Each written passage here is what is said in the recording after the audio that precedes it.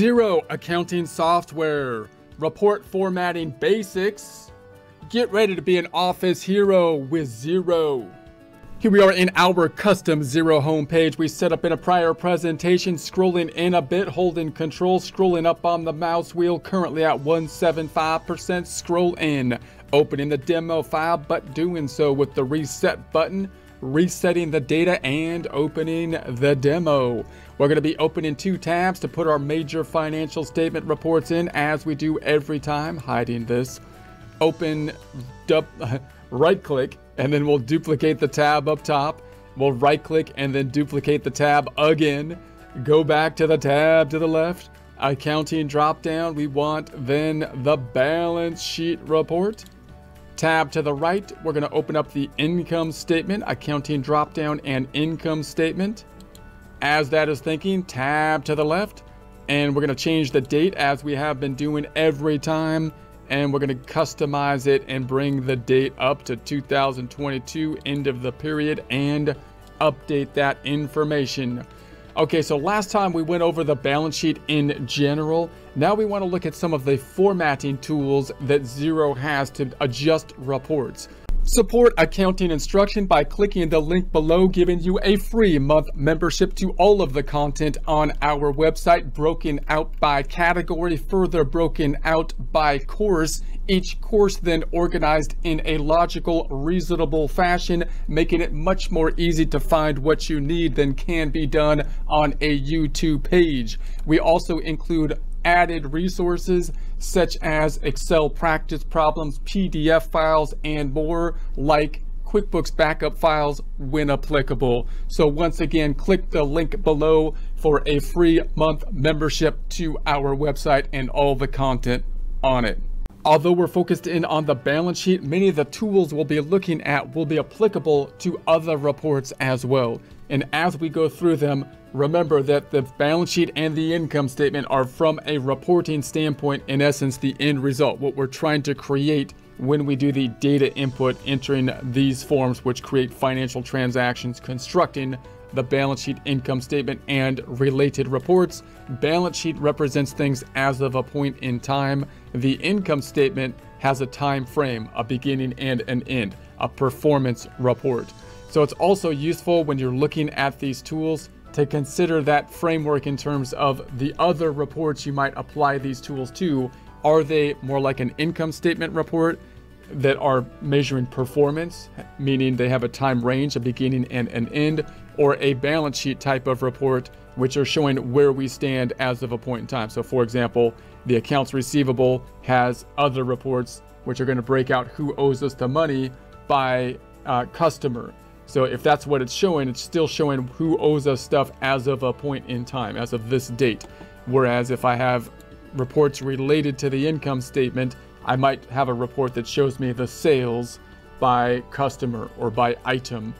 And that's going to have a beginning and an end. What do you mean? Sales for like a month, sales for a year, and so on and so forth. And that could have an impact in terms of your dates and whatnot when you're using some of these tools up top. Okay. I also just want to note, when we're looking at these reports, if I go to the first tab and we go to the accounting dropdown and look at these reports, you might say, hey, look, there's not as many reports in other kinds of accounting software, say like a QuickBooks, for example. But just realize that a lot of reports that are in, say, other software like a QuickBooks are actually just compilations, changes, modifications, adjustments of the main reports. So many times you can make a whole lot of different reports just from a balance sheet and income statement, for example, by just changing the ranges you're looking at. Am I looking at one period, multiple months this year compared to last year? So when you get into comparative reports, there's a whole bunch of other reports. Xero doesn't really flood their report center as much as, like, say, QuickBooks does with some of these comparative reports, which are really just things that have been created from the major financial statement reports, because you could build them yourself. So I just want to kind of note that out as we go. We will get into those comparative kind of reports and how to build them. Xero has a really nice tool that's more flexible in a lot of ways than other accounting software to do that. Okay, so that said, we're going to go over here. Balance sheet is as of a point in time. So if you have the drop down up top, you could say that you want to run it as of today. So if you're running your accounting system in real time, that could be useful, of course. End of this month. So you might say, hey, look, it's currently the 8th right now. So I could run it as of the end of the month, December. And then end of last month. So you might want to say, I want to have it to the end of the last full month, end of last quarter, the end of the last year, the end of the last year, and then of course the custom date. So if we're not working in real time, the custom date is often useful. Now notice that sometimes it's useful to have like these indicate a range, right? End of the last month indicates a range. And although we're still reporting this, if I update this as of the end of November, we do have related reports when I go into the data here. So if I drill down on the data, then this is a report that's more like an income statement report in that it's showing us activity over a time frame. So notice that Xero generally is going all the way from January through.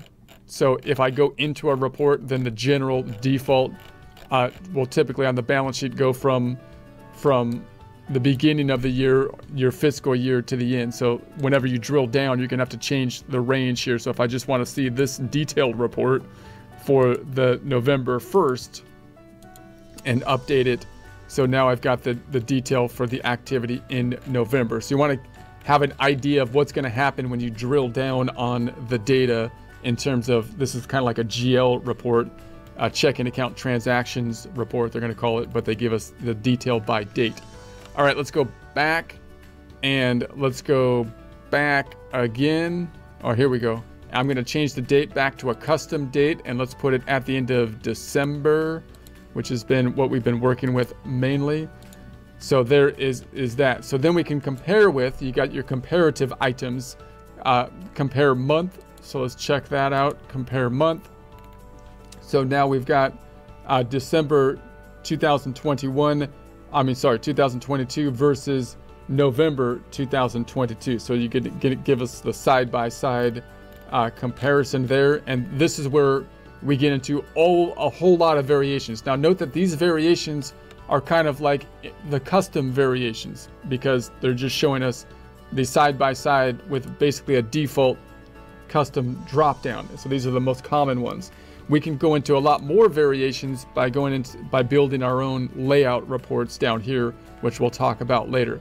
So we've got 2 months. So if I go to the 2 months, so now we've got December, November, October. Notice when I look at it this way, it's showing the latest month first, which is quite common because that's going to be instead of showing it from oldest to newest, we're showing most recent, which is going to be the most relevant data most of the time to the least relevant data. So once again, we've got this nice side by side for 2 months, and we can go to the 3 months and update it.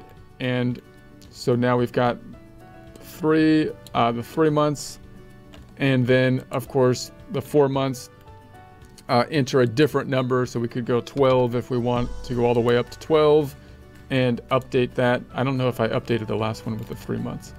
And so now we've got this long report here that could be useful, especially if we export it. Now again, notice if you're looking at a balance sheet and you're trying to say, what reports am I going to be giving to, say, a client or supervisor? Now you've got all these reports that you can think about just with the balance sheet, right? Do I want the balance sheet as of a point in time? I might have a balance sheet that compares the prior month, possibly the prior 3 months, the months to date and stuff like that.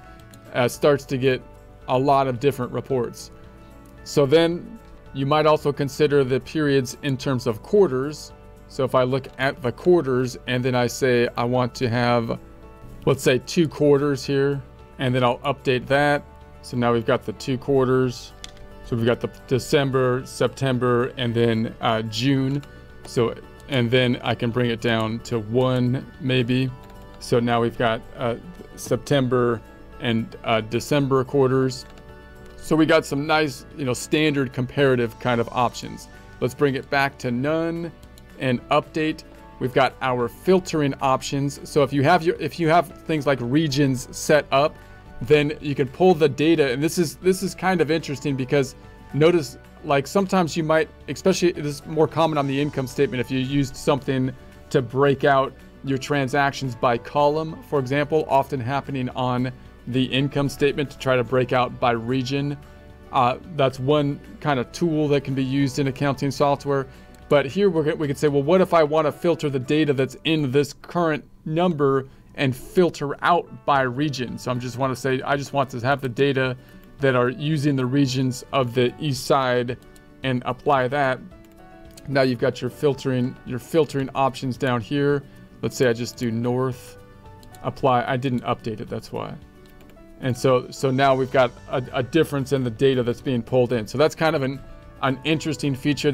Would be a customized feature that would be used if you have regions, if you sorting your data by regions, which is kind of a specialty area. So we might touch on that more in a little bit, but we won't go into it in a lot of detail, but it's kind of an interesting feature. I'm going to update it back again.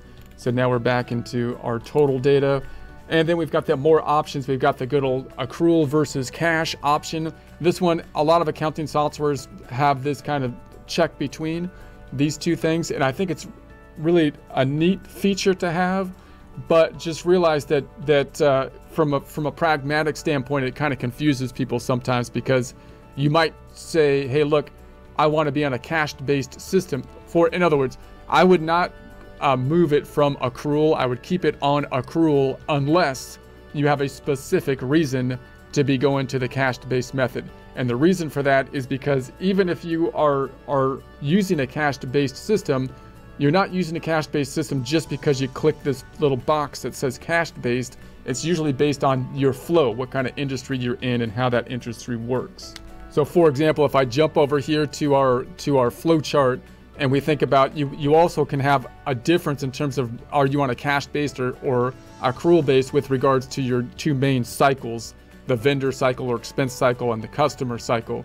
So for example, on the vendor cycle, you're gonna, at the end of the day, cash is going out for goods and services that we are buying in the business. Now, the easiest way to do that, a cash-based system, would be that we're just gonna pay for it possibly electronically as they come up, with, in essence, a check form or a money out type of form, possibly just using bank feeds to do that. In that case, we're on a cash-based system because the form that we're using is just going to record the decrease in cash and expense when we enter it. I don't need to click the little box to check from an accrual to cash-based system. It's already on a cash-based system because of the business we are in and how we're conducting it. If we're entering a bill into the system, that's an accrual form, increase in the accounts payable account. So if you're tracking accounts payable, you don't want to click to a cash-based system because you want to track the outstanding bill. And if you switch to a cash-based system, you would think what would happen then is the system's not going to record the expense until you pay the bill, which could be a neat feature to have if you know what you're doing, but you don't want to think that you're on a cash-based system when you're entering bills in your accrual system just because you clicked the little cash-based button, right? And then on the revenue side, you could be on a cash-based system on vendors, but accrual on the revenue side. So for example, revenue, if you're in a gig economy, you might be able to wait till something just like clears the bank and then record the increase with a money in form, a deposit form in essence, and revenue at that time. But you also might be having to have a food truck kind of situation where you have a cash register or a store where you still are on a cash-based system, but you're recording the receipts at the point in time you receive them. These two methods, you'd still be on a cash-based system in essence, just because of the way you enter the data, not because you click the button on the report to be cash-based. But if you're in a system where you have to invoice the client because you have to do the work first, like a bookkeeping firm, a law firm, landscaping, then it is what it is, right? You have to track the accounts receivable. So that's what you want to do. If you click the cash-based button and you're entering invoices, what it's going to do is it's not going to record the revenue until you receive the payment in terms of the financial reporting. But for your normal reporting, if you have to track accounts receivable, you're going to want to have accounts receivable. So that's the general thing there. So be careful with it. Notice these accounts right here, accounts receivable and accounts payable, are basically accrual accounts. So if you were to say, I'm gonna switch to a cash-based system and show accounting basis code, so I'm gonna say okay, so then you would think those accounts basically go away, right? There are no accounts receivable and accounts payable. Does that mean I didn't enter an invoice? No, it means that the system is now not recording the transaction until you receive payment from it, right? It's going to wait to record the transaction even though you entered an invoice until you get the payment, because it's a cash-based system and there are no accounts receivable and accounts payable on a cash-based system. Okay, enough with that. We're going to go back to accrual. Just keep it on accrual unless you have a reason to do otherwise. Be careful with it. So then we've got show the accounting basis, so we can show those items, and the account codes, which are basically like the account numbers, and the decimals. So I'll keep all of that on for now. Show all that. So now we've got the code numbers, which could be nice, because, and this is a great feature in Xero that for some reason other software like QuickBooks doesn't have, I don't believe, which is the fact that you can turn the codes on and off, right? So it's kind of nice that if you're going to print this report, you don't want to have your account numbers oftentimes in the report, so you can turn them off or you can put them back on. If you put the codes on, then it's going to order within each of these account sections by code, I believe, right? Because that's the ordering that it's going to be. If you turn them off, I believe it's going to default to an order of alphabetical order. So if I turn this off, accounts payable will be above the checking account, because the checking account is the reason the checking account's down here is because it's a negative balance, I believe, instead of up top. So let's go ahead and change it back and test that theory out. So I'm going to say, let's take the codes off, and then boom. It also shows the accrual basis and the title up here. That's what the accrual basis does. So now the accounts payable is first, right? Now it's in alphabetical order. So that's a nice way that you can kind of organize your accounts by code if you want to do that, although then the code kind of shows up, which is not as nice for external reporting. But in any case, there's another way that you could sort your data too that we'll look at shortly, and that's with the edit layout over here. So then we've got the account numbers on, which is neat. So you can turn them on. I like turning them off oftentimes unless I want more detail in my reporting. So I'll turn the decimals off, and I don't need code numbers. I don't need the accrual basis, so I'll turn that off. So those are those options. Then you've got the information on the left-hand side, balance sheet. So you've got your kind of standard comparative reports. So I got my monthly comparative reports. So notice, again, other software, I'm going to close this up. So now you've got kind of your default comparative report here. Other software, let's change the date up to here and update. We'll have these kind of comparative default reports possibly in over here in the reports area. So they've got some standard comparative reports basically on this arrow on the left-hand side. So it's I kind of like it that way. So you don't have as much stuff cluttering up your reports, but you still have those default kind of comparative reports over here.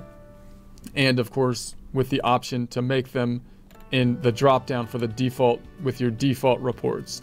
So those are those. And then you've got your custom reports, which we'll get into in a little bit more detail. And you have a lot of customization features down here in the edit layout. So if I go into that, this is where you can do a lot of more customizable things than you can do in other accounting software. So we can make our custom reports, and we can save them once we have made them. So we'll talk about that more in the future. Going to close that out for now. Look forward to that though. That'll be good. And then you've got the compact view, which kind of tightens things up a bit. So I'm going to go back to the standard view, and then you've got the insert. So add a note. So if I wanted to add a note somewhere, so now I've got these little tags on the right, so I can add a note to it. So if I'm going back and forth and have some comments on it, then I can put my comments and my notes to them. So that's kind of neat if you're working with other people and you're doing some more like audit kind of work, and then I can save this item, save it as a draft, save it as a custom kind of item, so that when I go into my reports over here, then I can save my reports. Here's the drop down, custom drafts, and I can put them into like custom reports so that I can sort them out. So we'll talk more about saving the reports later. And then we can export as a PDF, Excel, or Google. And usually the printing options within, and this is nice because this is another one that I don't think like some of the QuickBooks export directly to Google. Oftentimes you have the Excel option, so that's kind of nice because a lot of people are going to the Google Suite kind of products and having the web-based stuff that might be a little bit easier sometimes. And then we've got the PDF. Now, if you're going to print something, the typical format within Xero is to open it as a PDF and then print it, right? So we'll open it up, and then you've got your printing options once it's opened from the PDF. So those are the general formatting. In future reports, we'll build some comparative reports, and we'll use the more complex edit layout, which is quite flexible and impressive, and has more options than other software such as like a QuickBooks. So it's a neat feature.